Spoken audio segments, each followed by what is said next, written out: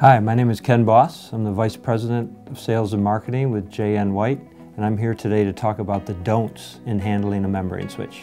A major don't in handling a membrane switch is creasing or bending the tail past a 0.100 inch radius. In doing so, you're going to crack the tail or crack the screen printed silver circuit, rendering it ultimately useless. What I mean by that is a radius like this, 0.100 minimum. You really don't want to go past 0.100, and you certainly don't want to crease the tail. Another don't in handling a membrane switch, especially one like this that has an embedded LED, is you don't want to flex the entire switch.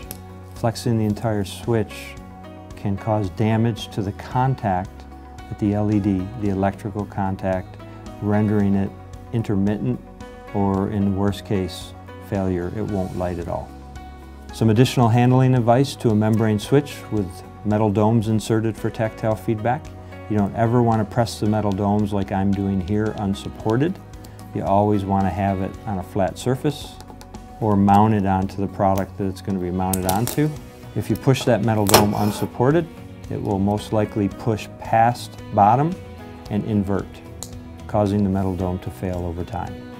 One last piece of advice when applying a membrane switch to your substrate, whether it be a metal panel, your housing, the product itself, is that you don't ever want to put it on unaligned or crooked and immediately rip it off to try and realign it.